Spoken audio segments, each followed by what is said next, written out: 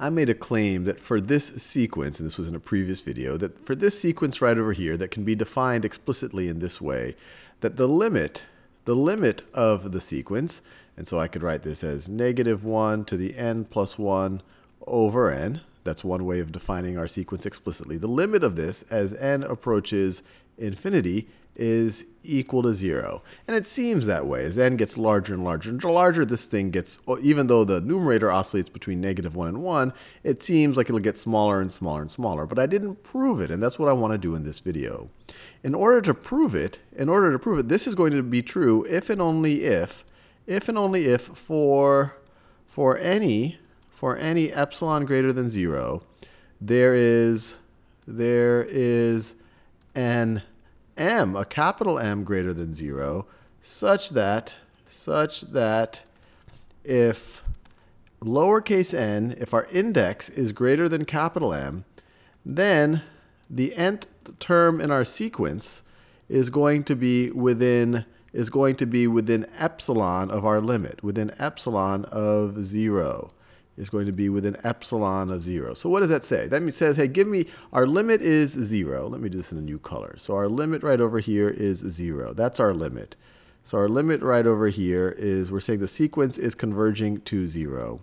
We're saying, give us an epsilon around 0. So let's say that this right over here is 0 plus epsilon. That is 0 plus epsilon. The way I've drawn it here, it looks like epsilon would be 0.5. This would be 0 minus epsilon. Let me make it a little bit neater. So this would be 0 minus epsilon. So this is negative epsilon, 0 minus epsilon, 0 plus epsilon. Our limit in this case, or our claim of a limit, is 0. Now this is saying for any epsilon, we need to find an m such that if n is greater than m, the distance between our sequence and our limit is going to be less than epsilon. So if the distance between our sequence and our limit is less than epsilon, that means that the value of our sequence for a given n is going to be within these two bounds. It's got to be within this range right over here that I'm shading, above a certain n. So if I pick an n right over here, it looks like anything larger than that is going to be the case that we're going to be within those bounds. But how do we prove it? Well, let's just think about what needs to happen for this to be true. So what needs to happen for a sub n minus 0, the absolute value of a sub n minus 0, what needs to be true for this to be less than epsilon? Well, this is another way of saying that the absolute value of a sub n has to be less than epsilon. And a sub n is just this business right here, so it's another way of saying that the absolute value of -1 to the n plus 1 over n has to be less than epsilon, which is another way of saying, because this -1 to the n plus 1, this numerator just swaps us between a negative and a positive version of 1 over n. But if you take the absolute value of it, this is always just going to be positive. So this is the same thing as 1 over n, as the absolute value of 1 over n has to be less than epsilon. Now, n is always going to be positive. N starts at 1 and goes to infinity. So this value is always going to be positive. So this is saying the same thing, that 1 over n has to be less than epsilon in order for this stuff to be true. And now we can take the reciprocal of both sides. And if you take the reciprocal of both sides of an inequality, you would have that n, if you take the reciprocal of both sides of an inequality, you swap the inequality. So this is, for this to be true, n has to be greater than 1 over epsilon.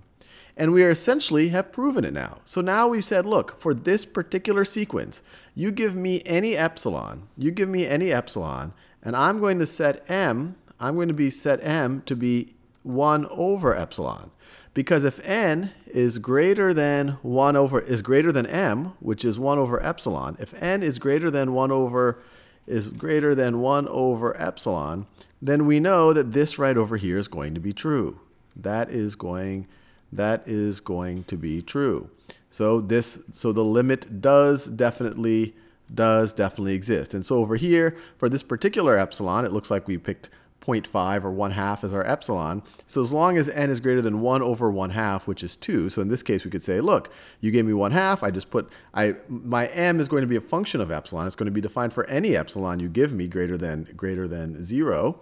So here, 1 over 1/2 is right over here. I'm going to make my m right over here. And you see it is indeed the case that my sequence is within the range as we pass for any n greater than 2. So for n is equal to 3, it's in the range. For n is equal to 4, it's in the range. For n equals 5, and it keeps going and going. And we're not just taking our word for it. We've proven it right over here. So we've made the proof. You give me any epsilon, I said m is equal to 1 over that thing. And so for n greater than that, this is going to be true. So this is definitely the case. This sequence converges to 0.